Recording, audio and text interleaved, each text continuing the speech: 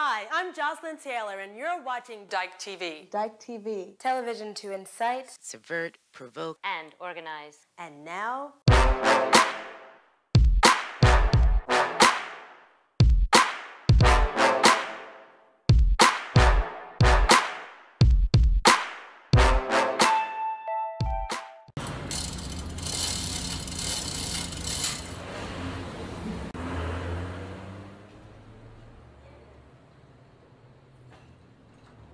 When we came up with the name Dyke TV, it was a working title, but it really felt like the energy of the show fit more with Dyke TV than any other title that we came up with.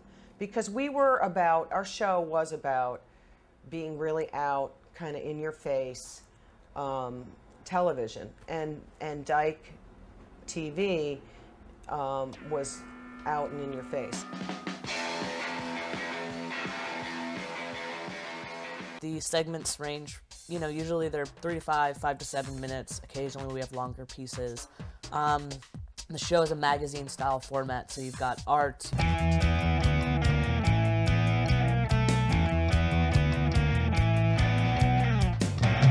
got news. Deborah Glick here in New York. She is our only open lesbian in Albany, in our state capital. We also have producers all over the country, and occasionally we get stuff that's international. And we really try we are in New York, but we try and really report on what's going on in the rest of the country. We have producers meetings. It's a way of getting people involved. People come that have ideas of their own, or they just sort of want to help out with ideas that we have, and they get involved that way. I took the basic video course. Before I took that course, I'd never picked up a camera. People coming in here and feeling like they have a voice and that they can cover issues that are important to them, and it's going to be on TV, and that somebody actually cares about it, and that somebody wants to see it and see what, their life, and they can take control over representing themselves. Idea for Dyke TV was Anna Maria Simos. She is a lesbian playwright in downtown who was very active at the time in the Lesbian Avengers. Doing a Dyke March because we want to go beyond visibility into having our own distinct political identity, our own lesbian political agenda. We have issues that are lesbian issues, and we have a lesbian viewpoint. In 1993, when Dyke TV was founded, New York City was much, much more active politically. ACT UP was really active. The Lesbian Avengers were doing like weekly actions. And it just seemed like there needed to be a lesbian program that could, cover all the events that were happening. Dozens of lesbian activists slowed rush hour traffic into Tampa today, protesting hate crimes in the Bay Area. What's the problem, officer? I have nothing against homosexuals. I don't want to give that impression. They have a right to their privileges. I don't think they have a right to solicit my grandchildren. In the early 90s, right around 1992, Pat Buchanan came on television for the Republican National Convention and said, we're in a cultural war. We were fighting to get basic human rights and basic civil rights in this country, and there was a serious backlash. We had to do this. We had to make this show. So people were very, very motivated. It wasn't like you came into an institution that already existed and sort of worked along with it. It's like you created the institute. We created the institution that we wanted. And an institution is definitely a stretch. We wanted to make a television show, and it happened by the, energy and hard work of a large group. We get anything from a 15-year-old in Kansas City, Missouri, who's seen Dyke TV for the first time and just seen Dykes for the first time, and her world is forever changed. And then we get the older lesbian couple that lives in the middle of nowhere on a mountain that gets Dyke TV at 5:30 in the morning, and they wake up every morning at 5:30 in the morning to watch us because they love us. And then we have our gay male population that watches us and absolutely loves the show, and just writes about how happy they are when there's like a segment on gay male cheerleading or something like that.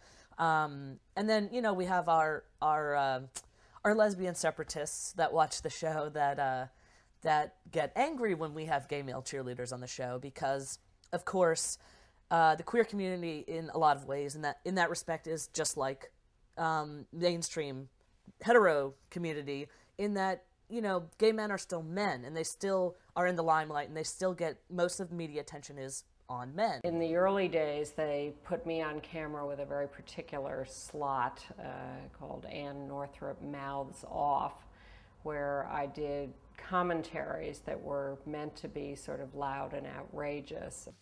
Screw you, Bill Donahue. Dick the hell with you. Michael Douglas. My strategy, lesbian-only civil rights. Who the hell do you think you are? So I'd work myself up into a particular rant about something.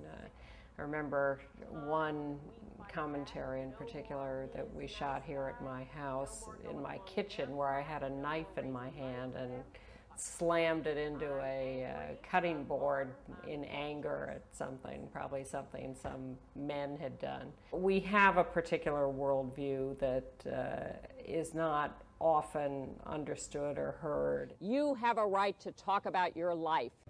Tolerance. I'm not tolerating them anymore.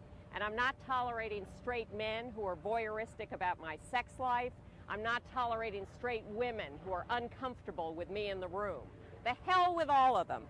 What are the limits of tolerance? Here are the limits of my tolerance. Fuck you.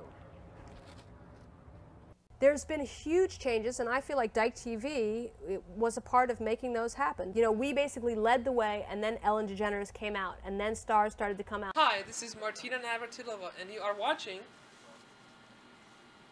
Dyke TV.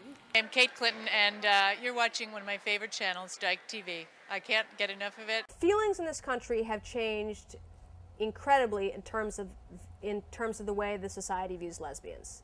There's been a huge shift. Now, it's not perfect. It's still, you know, not so great.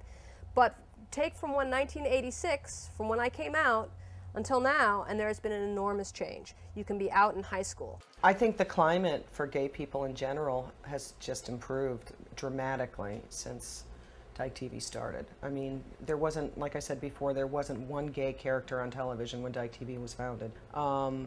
I mean, we're still majorly discriminated against. I came out in the 1950s, and if anyone had told me then that there would be public figures like Ellen DeGeneres or K.D. Lang, I would have thought that I'd died and gone to heaven. But of course, that's a tiny segment of the population, and that's what America in general gets to see. They don't get to see the nitty-gritty of our lives. And that's why things such as Dyke TV are so indispensable. There's just not enough of Dyke TV. Whoa, they're excellent. So keep watching, keep supporting the best Dyke TV.